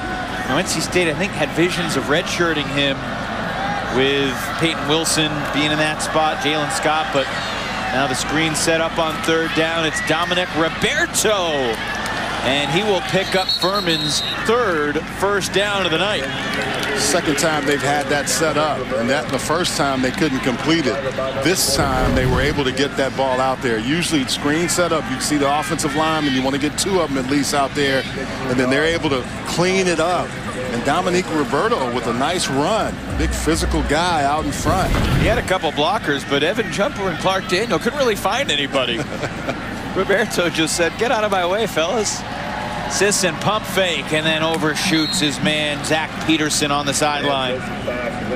Zach Peterson, by the way, his dad Todd, 12 years as a kicker in the NFL. Todd Peterson with the Cardinals, Seahawks, Chiefs, Steelers, Niners, Falcons. What a good long career.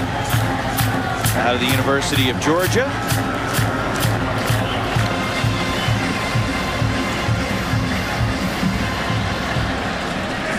Second down from the Furman 39. Again, Furman has their Southern Conference opener next Saturday, 2 p.m. The Mercer Bears will be in Greenville, Paladin Stadium. And nowhere to go here. Vi Jones got there first. Vi Jones also with a lot of NFL blood in his family. His dad Robert, 3 Super Bowl rings for the Cowboys. The mesh point in the back made it so much easier for Vi to just say, okay, this option coming my way. There was no threat of run because the running back was on the wrong side of the quarterback, and he just was able to clean that up pretty easily. Vi Jones and I have something in common. We each have an Uncle Jeff. His Uncle Jeff was the star quarterback at ECU and with the Bengals, Jeff Blake, as the pressure's coming. And Roberto stopped at the 45. My Uncle Jeff is a lovely human being, but he did not play in the NFL as far as I know. Yeah, well, I'll tell you, Jeff Blake, watching him play, we would play them in the preseason at Cincy, and you talk about a deep ball. Yeah. I guess that was the We Believe Pirates. In East Carolina before matriculating with the NFL. I mean, but Jeff Blake could throw a deep ball. And I can just remember seeing those balls like drop out of the air. Carl Pickens, his top receiver. Oh, yeah. Yeah, they were problems.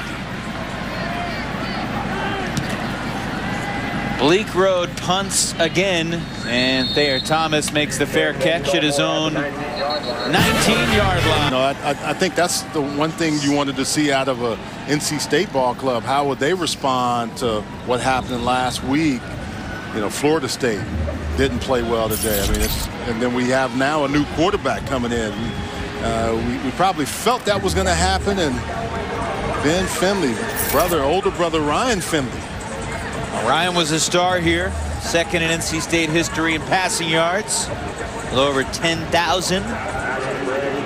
Ben, a 6'3" freshman from Phoenix, threw one ball early in the 4th quarter last week, came in for 1 snap when Devin Leary's helmet got knocked off early in the 4th.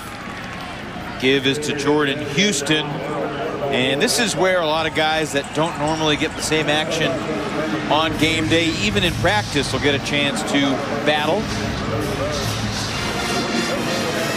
He's got some fans that are a little bit higher than they should be. The NFL would have the police out monitoring that pretty closely. Well, the police here tonight is our director, Tom Hewitt, who does not like the wardrobe malfunction, as he terms it. Well, I'll say this. The other thing with Ben, and different than Ryan was just a different guy. They say Ben is he's a pistol. Just a lot of energy and just a different personality than his brother. Well, he threw a 42-yard touchdown last year against North Carolina after he replaced Bailey Hockman in that game. And they're excited about what Ben Finley can do.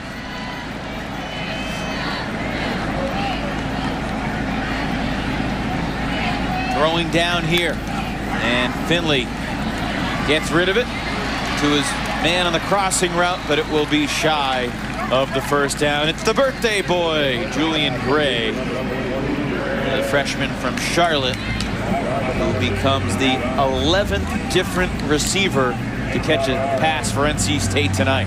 And that's one thing you see a lot of Charlotte, Waxhaw. You can see a lot of these kids, and I've watched a lot of them grow up living in Charlotte, and now watching them play for NC State. I know Duke has done a nice job. North Carolina has done a really nice job of recruiting in the Charlotte area to get some of these talented kids to stay in the state and come play for these programs. Flag comes in before the snap. Ball start, kicking team, number 15. 5-yard penalty, 4th down.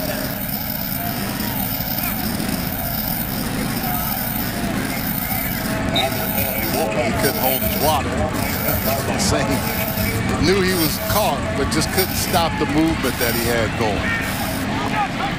So 5 yards further back, Trenton Hill standing right around his own 5-yard line. Juwan Bell for Furman at his own 38. So Paladins should get some decent field position here. And Bell catches it at his 41, makes a move to his right, takes it to the 46, where Isaiah Moore brings him down. Time now to check out who has been worth a watch tonight. Brought to you by Principal Financial. Number 13, Devin Leary, is the guy we've had our eye on. Set the tone early, Buck, with his accuracy, his decisiveness, and his courage, taking the ball on the ground for the score. 23 of 29, a perfect night for him, 259 yards. But it always seemed like when he needed to make the right throw to the receiver, so many of them, 10 different receivers at one point, that he was able to get the ball to him. And that's why this offense runs so efficiently with Devin Leary. Played one drive in the second half, handed the ball off to Ricky Person Jr. 5 times. Deep ball, Ryan Miller, and it was underthrown and should have been intercepted. Rakeem Ashford, one of the guys entrusted with replacing Cyrus Fagan, very nearly had his first pick. Yeah, it looks like they have an opportunity. Sisson is a little bit short. Ashford has a chance at it, and Chris Ingram is coming. That ball needs to be thrown with a little more air to get to Ryan Miller, who was able to get behind the defense. But a very different day for Sisson. Started the game last week in Cookeville, Tennessee. 7 straight completions. He's 5 of 16 so far tonight. And that run for Dominic Roberto stuffed at the line of scrimmage, no gain. Seems like every time these running backs for Furman have gotten the ball, somebody's in there. Canty was there right there. Ibrahim right on him. And then you have Josh Harris. It seems like no matter where you get to this line, there's always one defender that's right there. There's no running room for them to break free. Each team has a Josh Harris on the field right now. NC State's nose tackle, 6'4", 350. Redshirt freshman from Roxborough, North Carolina. Furman's wideout, a freshman from Noonan, Georgia. And this is not Harris, this is Ryan DeLuca with a first down completion, and it takes 5 Wolfpack tacklers to throw DeLuca to the ground. Slightly behind him, and DeLuca does a nice job of plucking that ball out of the air. He runs a nice route, gets open, ball a little bit behind him, but he's able to catch it. He's still like, look, let me fight. How many guys you want to take on? I'm gonna go for 6, maybe 7. The longest play of the day for the Paladins, 17 yards. The defensive coordinators like seeing that 5 guys swarm into the ball at the end of that play. They love that. And they want to see it eliminated right away. Dominic Roberto again bouncing off some tacklers. He's a strong runner now. 5'11", 240 out of Fayetteville, North Carolina. And that's what Clay Hendricks was talking about. Okay, that blocking inside, and then Roberto just playing it to the defense. For the first time tonight, the Furman Paladins have entered our CPI Security Red Zone. You could hear that run up here.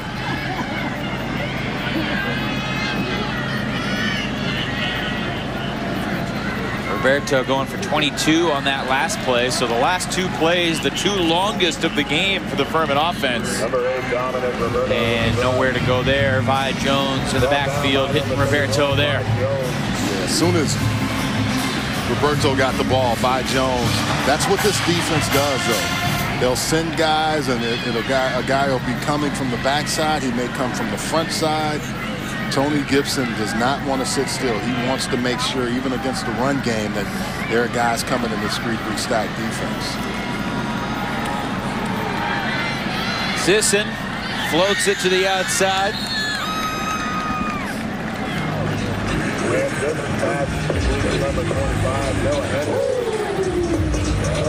Noah Henderson with his first touch. Short gain, it'll be 3rd down and 9.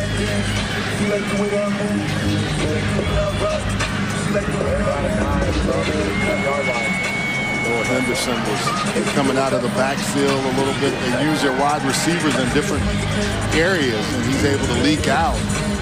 Sisson able to just kind of float that ball out to him. 7th play of the drive here for the Paladins.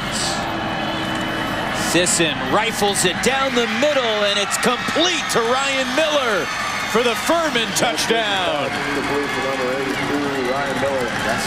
Talk about the competitiveness and wanting to finish ball games. Clay Hendricks has to be happy. Ryan Miller, their key weapon here, lines up spread out, and he's able to run just a skinny post. Nice throw by Sisson, nice catch. He works on the defense, nice move at the top of the route, and just able to get in there and get inside. His 2nd touchdown of the year. His first was an 87-yarder 2 weeks ago. This one goes for 16, and Bleak Road sends the extra point through. So Furman will not be shut out 45-0 today. USF experienced a 45-0 defeat here a couple weeks ago, but Furman gets a touchdown late here in the 3rd. Hope you'll stay with us after the 3rd quarter. The 4th coming up, presented by CPI Security.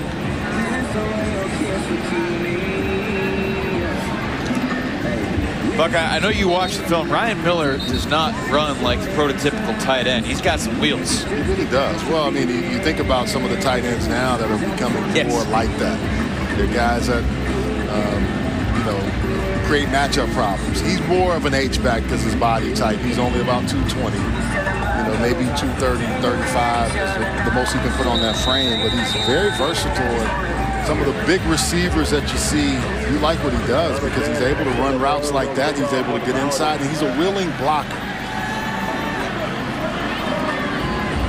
Hanging out here with Troy Aikman's UCLA tight end, Charles Arbuckle, Evan Lepler, Ashley Shamedy down in the field. And Zonovan Knight will be stopped right around the 20.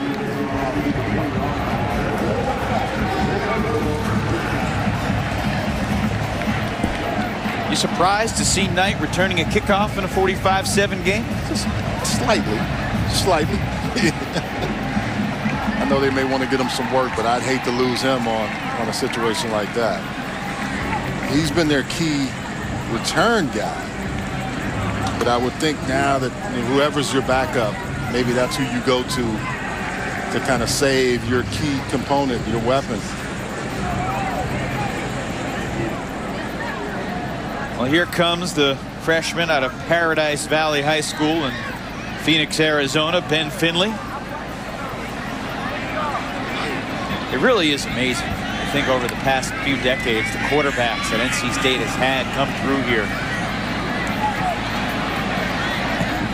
Finley rolls out, hits Tootle in the flat, and obviously you go back to Phil Rivers and Glennon and Russell Wilson and Ben's older brother, and there are others, Jacoby Brissett. I mean, they've had a lot of great quarterbacks come through the Murphy Center. Yeah, it's been interesting to watch and see how those guys have progressed and gotten really proficient in these offenses, whoever the offensive coordinator is, because there's been different guys along the way, but they've played at such a high level. I can remember watching Russell Wilson before he transferred to Wisconsin, and then Glennon comes in. I mean, it's just been really good quarterback play out of this NC State ball club. And a good burst for Jordan Houston around the right edge.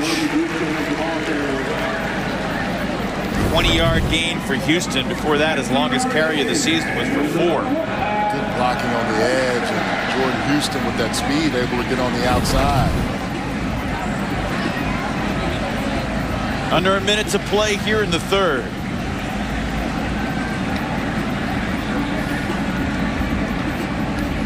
NC State, of course, is Clemson next Saturday, 3:30. And then the following Saturday, Louisiana Tech will be here. Louisiana Tech dropped a heartbreaker today, losing basically at the buzzer on a SMU touchdown. 41-39 was the final score. Ball start. Offense, number 53. 5-yard penalty, first down. Those are the ones that hurt you. After this, and then after this homestand, 3 straight at home, a bye week, and then 4 of the next 5 on the road. At BC, at Miami, home for Louisville, at Florida State. We can spend some time in the fourth diving into that disaster if you'd like. And then at Wake Forest, who looked really good today under Dave Clawson, improving to 3-0. Has really done a nice job with Wake Forest. I mean, you just look at how they've been able to continually get better. They've recruited well. They've got some, some really key pieces. And I told you earlier, generally when they beat Florida State, they go on to have pretty successful seasons. We didn't see NC State's best, but we knew the Wolfpack's potential to put this kind of bludgeoning on a lower tier opponent, and the Wolfpack, to their credit, came ready to play. Well, if you go back to the South Florida game versus how they played against Mississippi State, you knew clearly they had it in them.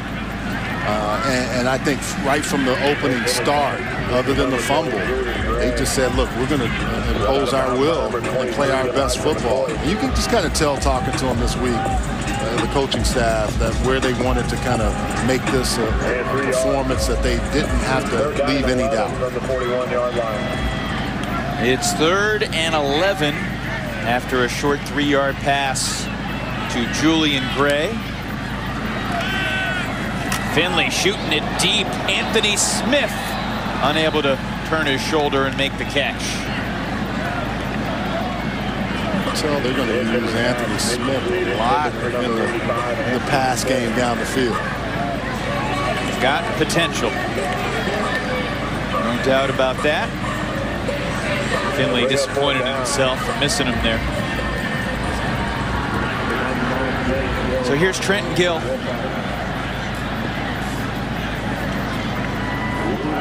NC State's solid punter, all-time leader in punt average, 46 yards per boot throughout his career. And this is a beauty. High spiral, fair caught at the 18. 41 yards on that one with no return. Furman has their conference opener next week too, but NC State looking forward to the Tigers. Some fans have gone back to the tailgates. We still got a heck of a crowd here in Raleigh. Ashley Shamedy on the sideline in the mix of everything. That's right, Evan, and I'm actually standing next to a coaching legend right to my left, Ruffin McNeil. His career, his resume is incredibly long, but here at NC State, he is the special assistants coach. And I was talking to one of the other assistants here on the sideline, and he said, yes, he's a coaching legend, but he is the lifeblood to this team. That is what this assistant told me. He said staff members will go to his office every day just to become a better person. And I've seen numerous players, every time they get off the field, they go right to Coach McNeil and I guess just give him life lessons. I'm about to go talk to him myself and see if he can give me any advice, but they say he is just the life coach for every single player on this team.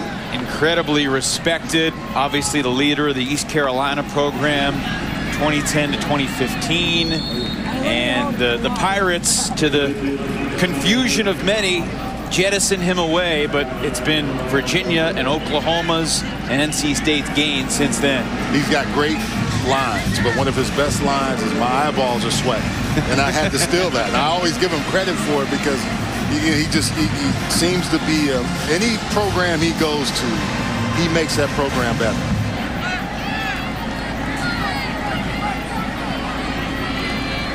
Luke Shiflett is the quarterback for the Paladins, and he's looking to throw. And he throws it on the money. It's DeJuan Bell, and he's out of bounds at the 32 after a 14-yard pass and catch. Really nice throw on the run. Bell gets hit here, and it looks like he can just turn around and stay in bounds. Gets knocked out of bounds, but after a nice 14-yard gain. One of the few pass plays that's really been positive for this Furman ball club. Well, Luke Shiflett is an athlete. He went to Middle Tennessee as a wide receiver. Wanted to play quarterback, came to Furman, getting an opportunity, backing up Camp Sisson. Another young quarterback behind him. Shiflett is not really the true drop back guy, and then behind him is Jace Wilson, young talented player out of Missouri City, my hometown. I know his dad pretty well, and they think he's going to be another good player for him down the road, because you got all those young freshmen and young talented guys out of the state of Texas. Jace Wilson's brother, pretty good at basketball too. Jalen playing in Kansas, 12 points a game as a freshman last year. There's Jace Wilson. Jason's got a lot of talent. That's a look right there. The hair, the hat, the headset, and the look. It's always good to see young players. I can remember when he was really, really young, and his dad was telling me about how athletic he was, and sure enough, he just kind of kept getting better and better and started getting recruited. Some kids are prodigies from the start. Others are more developmental cases. Dave Doran's got a lot of credit for developing players here in Raleigh. And that's what Clay Hendricks obviously is trying to do with his team. You know, it's funny. I was thinking about this the other day. College basketball coaches love to spout the adage, we want to get old and stay old. I mean, you've heard Mike Bray and Josh Pastner say that thousands of times.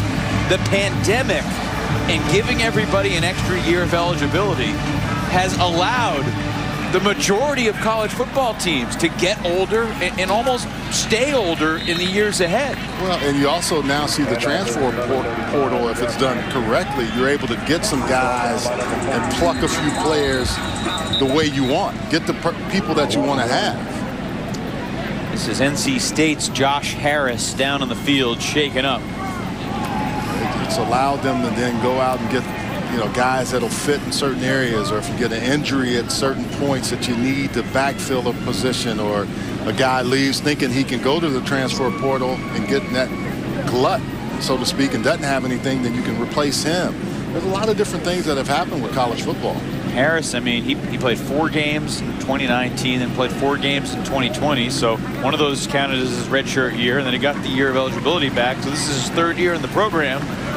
But he still has 4 years of eligibility left. He's a redshirt freshman, and it's good to see Josh pop on his feet and walk off the field here. Evan, the one thing I do like to see too is seeing those guys graduate and then start grad school, because a lot of them now are finishing in 3.5 years. We'll take a timeout. Dave Doran's team on its way to victory before NC State heads up to Boston College. I remember a couple years ago I saw NC State up at Boston College. It did not go well for Dave Doran's Wolfpack. Yeah, it's a tough place to play sometimes. Disappointing 2019 season. They certainly bounced back, played well in 2020. Got that early close win over Wake Forest. Obviously got smashed against Virginia Tech in week 2, but bounced back, went to Pittsburgh and won. And Dave Doran runs a resilient program. And it's going to be really interesting to see how they compete with Clemson. Again, a Tigers team that has not looked quite like the 6-time defending champs that we expected to see in the ACC through the first few weeks of the season. You always look at it. At some point, you lose too many guys, and no matter how good your program is, there's a chance where you're going to have a fall off a little bit. And I think that's what we could be seeing. Maybe. It's also dangerous in the Murphy Center this week as compared to previous week after the 45-0 win, and the answer was like, people are pissed. There's a level of focus that maybe we didn't have last week. We've seen that tonight. Came out with energy and purpose. And despite the early hiccup on the first drive, a Bam Knight fumble, the Wolfpack have been nearly flawless since then. A lot of guys now getting an opportunity like we thought they would in the second half. Lyndon Cooper, who enrolled in January when he was still just 17 years old, in at the center spot, replacing Grant Gibson. A lot of the O-line reserves out there. Derek Eason as well, 53. Saw Anthony Belton, who transferred here in January from Georgia Military. And a completion to the outside for Jalen Coit. Another young NC State receiver. Is that the 11th or 12th receiver that has caught a pass tonight? That's number 12. We might be encroaching on some kind of Wolfpack record in the 118 years they've been playing. They've gotten the ball to a lot of different people tonight. And I mean, I think that's what you start to see too. It started with Devin Leary and now it's just continued with Ben Finley. Delbert Mims III. Redshirt freshman out of Indianapolis picks up 6. City I spent 12 years in. That's right. Played with the Colts and then spent some time after that. Some really good football that's played up there as well. Pretty good football fans too. Yeah, they do. They get after it. Did you know anything about Indy before you got drafted by them? Not a whole lot. I'd gone to the combine and got to know it through the combine, and then when I moved there, my wife, we went to school together, but she was from Indianapolis and got to know the city really well. What you got, Ashley? I was just going to talk to you about the St. Elmo's restaurant there, and if you've had the shrimp cocktail. Yeah. I mean, it will clear you out so quickly, and if anyone hasn't tried it yet, they have to. Have you had it? Yes, I have, Ashley, and you tell people the first time you got to get the shrimp cocktail, and I always say get a mouthful of the cocktail sauce. Because it'll open up everything you have. Spicy, huh? Yeah, it's got a lot of horseradish and it's really good. Yeah. I'm sure you could review all the good restaurants in Indy if we had the time. And we might get there in our next segment. As NC State continues to pound the rock. DeMarcus Jones getting a carry there. Well, you could tell when it's been pushed down from the starters to the backups what we need to do and what we need to accomplish. Everybody that has come in to play for NC State today has been on. Haven't seen a lot of wasted things. You haven't seen a lot of guys getting penalties. It's just been, hey, look, we're going to come out here and I'm going to get a chance to compete today. It might not be as many times as I want to compete during the year, but I want a chance to play in a football game. Finley keeps it and hurries to the Furman sideline. But again, I go back to what I said before. No matter what the score is on the scoreboard, I think this week is going to be still one of those where they're going to get coached really hard. You generally can coach your team even harder when you win because you'll find things as coaches to say, okay, this is what we didn't do well. We're going to say on air you did all these things well because you're up 45-7.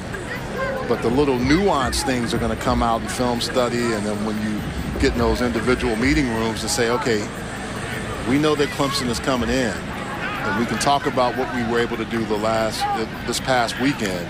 We're going to have to play even better to beat the Tigers, who are not going to give up anything. Finley floats that one to the sideline, but it's too far out of bounds. You know, arguably the two scariest moments tonight for the Wolfpack both involved Drake Thomas.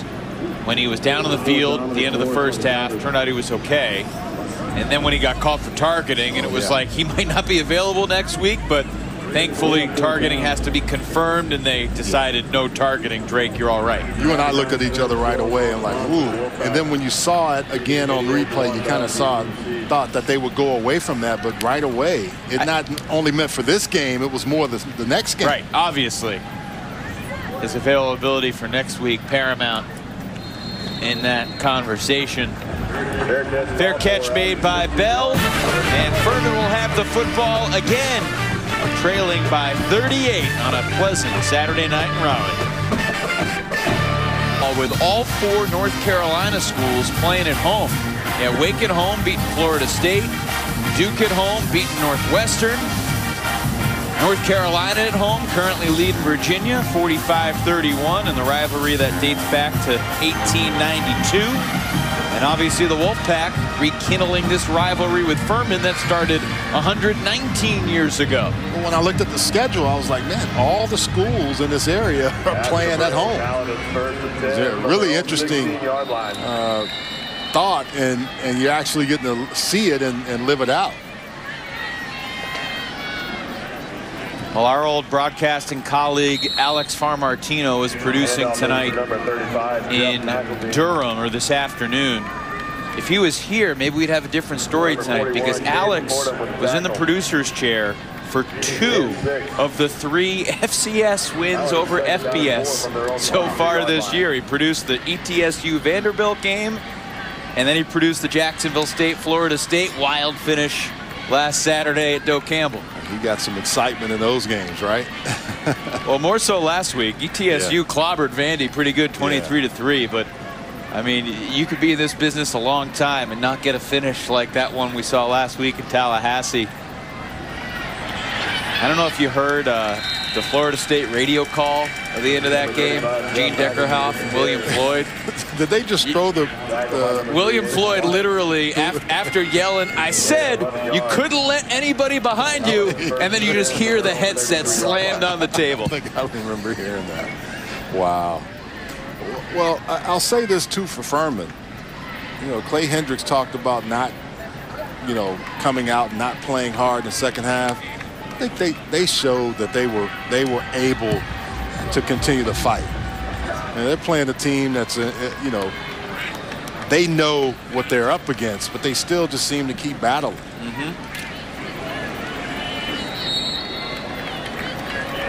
Furman continuing its possession as the clock ticks toward 4 minutes to go, but first a quick word from Works. Works Landroid Robotic Lawnmower. Available at mylandroid.com. The future of lawn care is here. 7 from the 36-yard line. So tonight, not how the Paladins wanted things to go, obviously, but I'm going to keep an eye on them in the Southern Conference, because it's going to be really interesting. Obviously, it's a good league. Furman was picked 3rd in the preseason SoCon poll.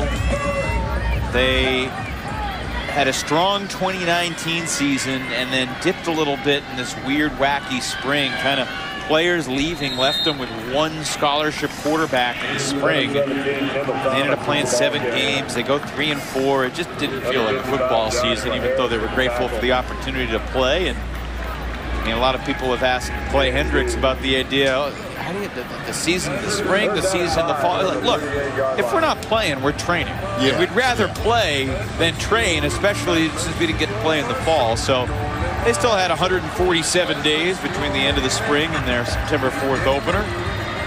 They beat Sam Washington's North Carolina A&T Aggie program in Greenville. And that was an impressive win. Sure was. I mean, they played well. And that's an A&T team that's really played some good football over the last couple of years. A&T one of the dominant teams in the MEAC, transferring or shifting into the Big South for the first time this year.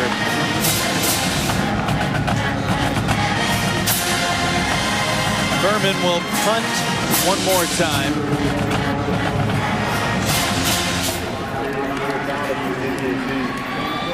Thayer Thomas and Julian Gray back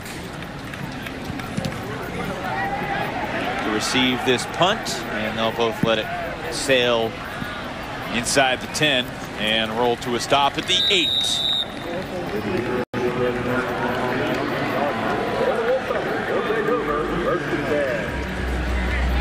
Well, I doubt we'll see Dave Doran calling timeouts here down the stretch when the clock's winding down like he did at the end of the first half. I mean, he really put on the effort to get that last score of the first half. They were up 38-0 at halftime. Jumped in front 45-0 on their first possession in the second half. That made more sense too, because what you're trying to do is you don't get a whole lot of two-minute drive opportunities. I mean, you can practice them, but it's not quite the same as it would be in game situations, and that gave them a chance to work on that with Devin Leary and his receivers. Here's Aaron McLaughlin, a guy that NC State diehards are excited about. We'll see if they let him throw it. McLaughlin sure fits the profile. 6'5", 230. Originally committed to Auburn before changing his mind. Was called by at least a couple publications the most important recruit of Dave Doran's class of 2021. A lot of high praise for the young man. And I think when you're building a program, you need to have quarterbacks that can step in and make plays for you. Just throwing this out there. Do you remember what your recruiting ranking was coming out of Texas? We were called blue chippers, and I mean, I was probably 7th out of 100 in the state of Texas. You never forget that. I was just setting you up. Delbert Mims III out near the 30. A couple of All-American lists. I was pretty highly recruited. How many official visits did you take? I took 4. I decided not to go on my last one. I went to UCLA, Stanford, Notre Dame, LSU, and was going to go to Miami and decided not to. Picked a pretty good spot. Yeah. And I learned about UCLA even way before that, because I played in a AAU basketball tournament in like the 6th or 7th grade and got on campus, and it was just, couldn't believe how nice it was. Yep. And we had relatives out there, so I'd visit a few summers, but when I got the chance to go back and visit, they were practicing for the Rose Bowl, man, and it was a special time. Does not look like McLaughlin's going to get a chance to throw. Delbert Mims III out to the 37, and that could be the final carry of the day. NC State over 500 yards in total offense with that last tote. And Dave Doran gets his 57th win as the head coach of the Wolfpack. Old Wolfpack grad assistant Clay Hendricks, who's had quite a career as well, suffers his first Tobacco Road.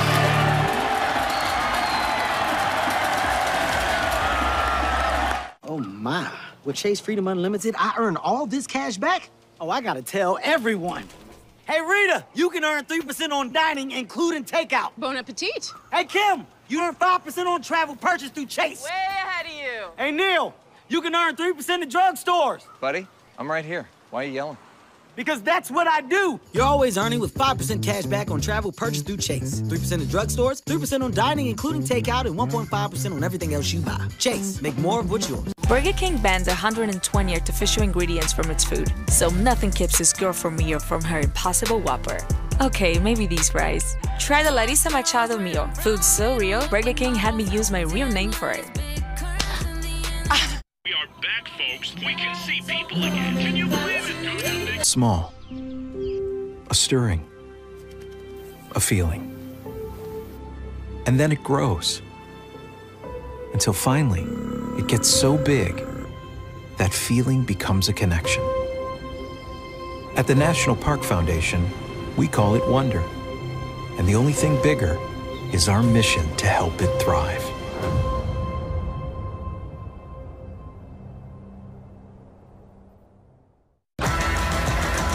The world has changed.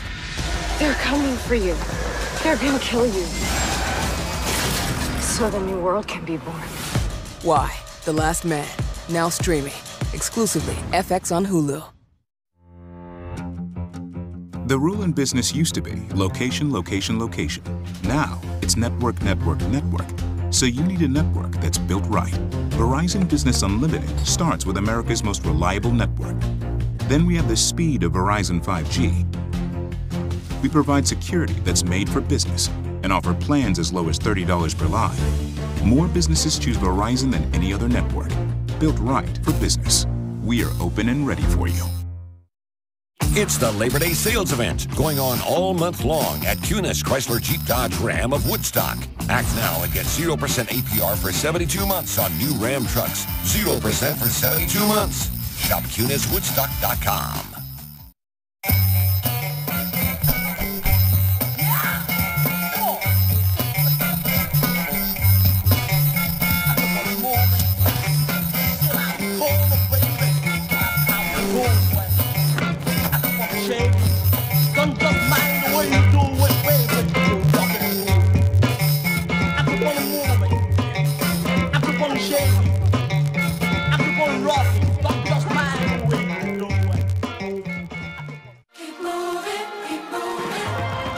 Peloton Plant Dads, y'all are crushing it on the leaderboard.